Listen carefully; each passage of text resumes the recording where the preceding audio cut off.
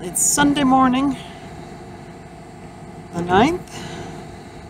As far as I can tell, Walmart's closed. Still got the barrier up by the one of the doors. Truck idling here, about to deliver something. I've got all these shops closed, all the way down to Dollar Tree. But as far as I heard, Publix is still open, or it's opening this morning, right now.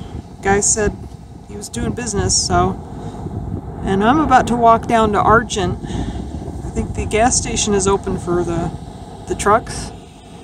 And I'm gonna go see at Argent what the backup going on to the island looks like. But 7 o'clock in the morning, Walmart, no Walmart. Wrong, the gas station is very much empty, and this is on 278 at New River Walmart, so not open yet.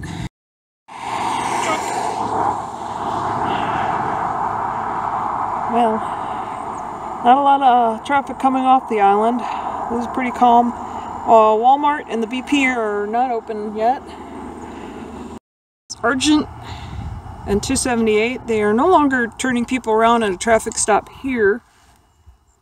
I believe they could be turning somebody around farther up the road where we saw that picture. We have people that are stopping outside the car dealership, maybe because they know if they go any farther they won't come back, and that's probably who we've been seeing driving down this road. So I might go a little bit further up the road.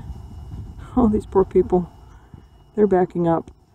So Argent, like we saw yesterday, open and clear. I helped clear some trees down there.